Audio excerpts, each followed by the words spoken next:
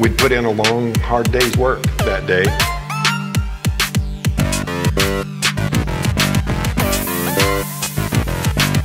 We worked up till dark. Loaded up our equipment. We're headed out of there. We were in a very alert state of mind. He was driving along, bouncing along this real rough track. Glimmers of light through the trees. Could that be the moon? It's not the moon. What is it? And boom, there it was. It's a flying saucer. Holy shit, motherfucker! Get back in the truck, like a charge building up. And that's when that energy hit me.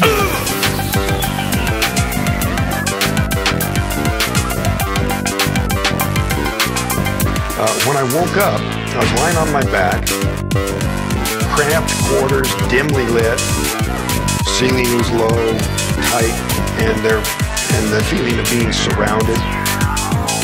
I was looking into the face of this alien creature. Bug up. The surge of adrenaline that gave me the strength to roll away from him and get off the table. Motherfucker! I was backing away and screaming. They were reaching towards me. Shit! I started swinging at them. Back up off me! Them staring at me. Extremely excruciating. Back on off me! Staring at me. The stare, because Bug up. I think what was happening there is that they were trying to reassert control over me. And somehow their mental ability to control has to do with the stare. Them staring at me.